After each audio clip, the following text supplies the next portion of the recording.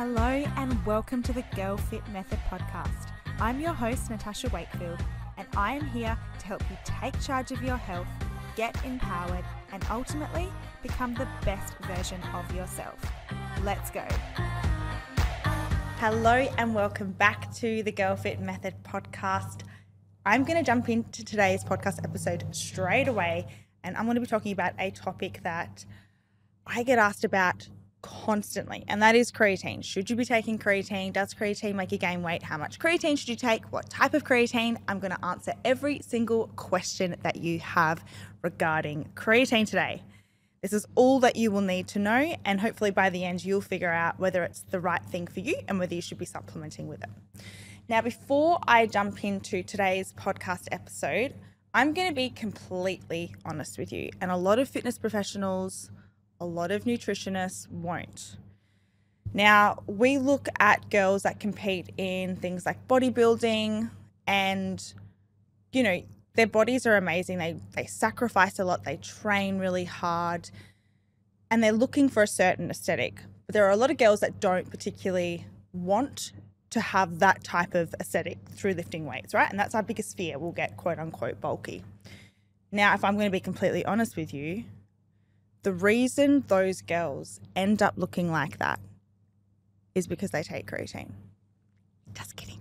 I'm just kidding. Not at all. That is the question I get asked constantly. If I take creatine, will I get bulky? Will I look like I have huge muscles? And the truth is no, but creatine can help with muscle growth, but with a whole load of other things too.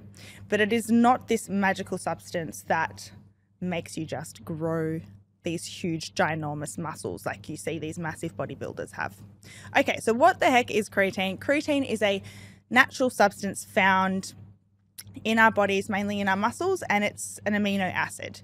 So we find creatine in foods, mainly fish and meat, and this is why supplementing, if you're a vegan or vegetarian, it might be beneficial for you to supplement with creatine.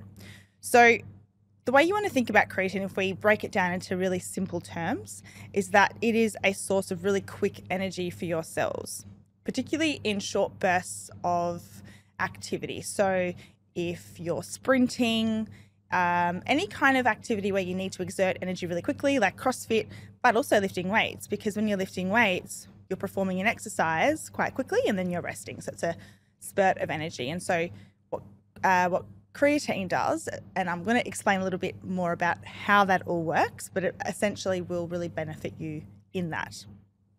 So creatine comes from our body and it's stored in our muscles, and our liver, kidney, and pancreas produce it from 3 amino acids that we have.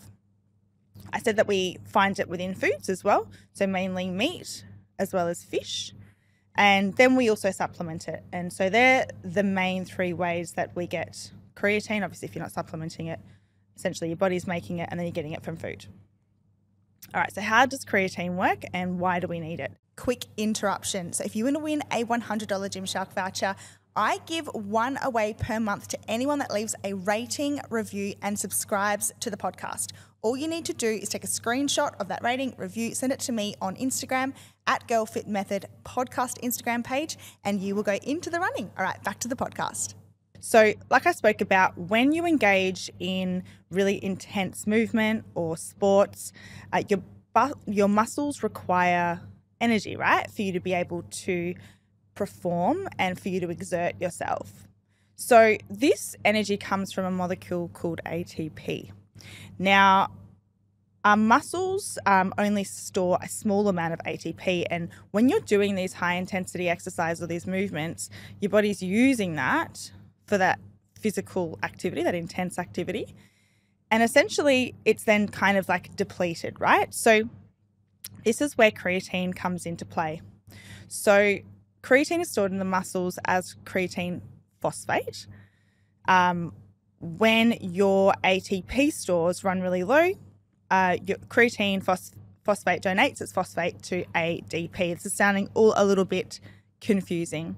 But basically what then ends up happening is that that then converts to energy, right? So you exert that energy and then you are depleting that ATP. And this is where when we begin to supplement with creatine, we're able to provide your body with additional energy for you to be able to use when you need to exert yourself once again.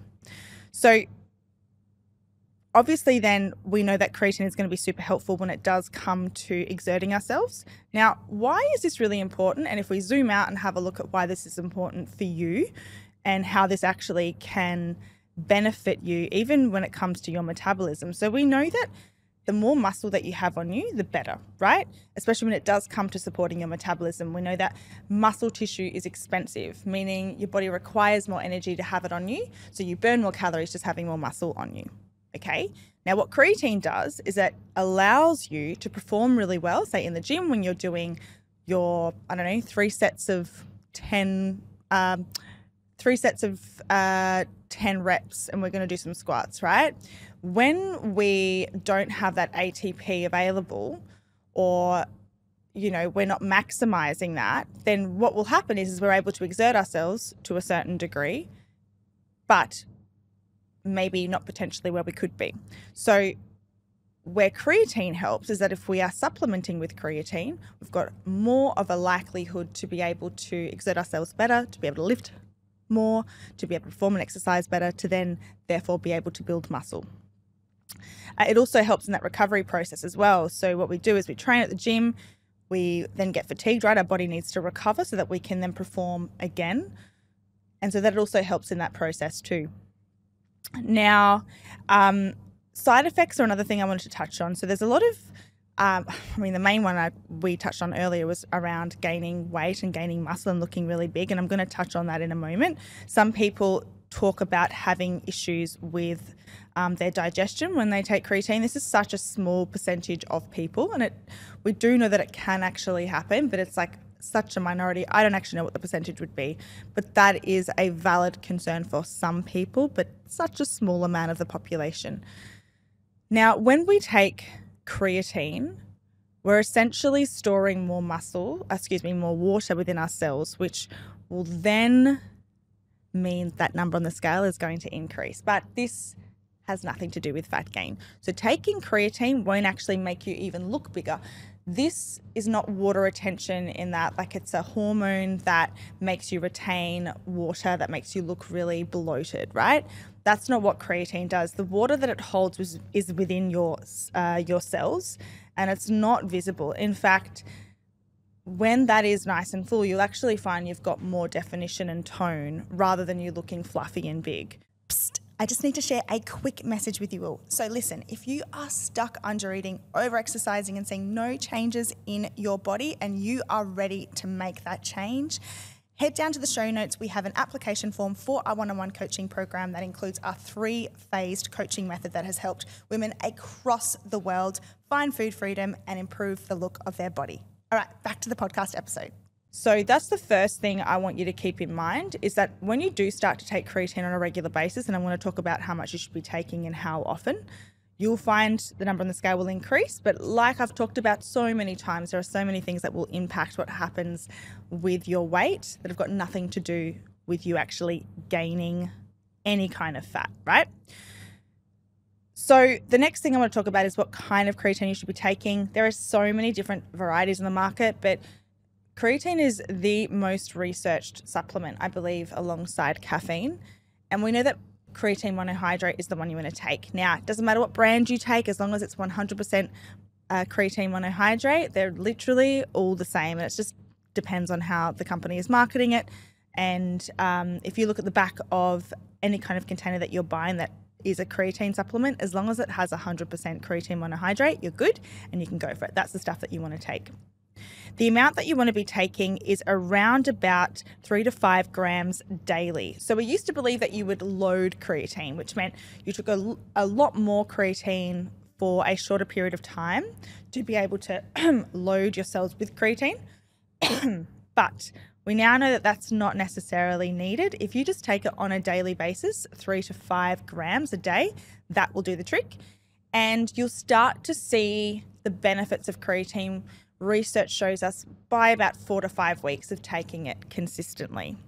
So should you be taking it? Absolutely. In fact, I would say that for majority of people, regardless of how many days a week you are training, it's so beneficial. There is so much research to show it's the safest supplement to take. In fact, it's researched more than protein powder is. So we know that it has scientific benefits that back it. The belief of gaining weight, which I know for the majority of you is probably the biggest concern, that has nothing to do with gaining fat or even like this ability to build a whole lot of muscle. You still need to resistance train, you still need to push. Essentially all it does is assist you in that process and also assist you in the process of recovering so that you can push yourself harder to be able to get better results. I hope that's cleared it up. If you have any more questions, please just slide into my DMs and let me know. Anyway, until next week, guys, big love, Coach Tash.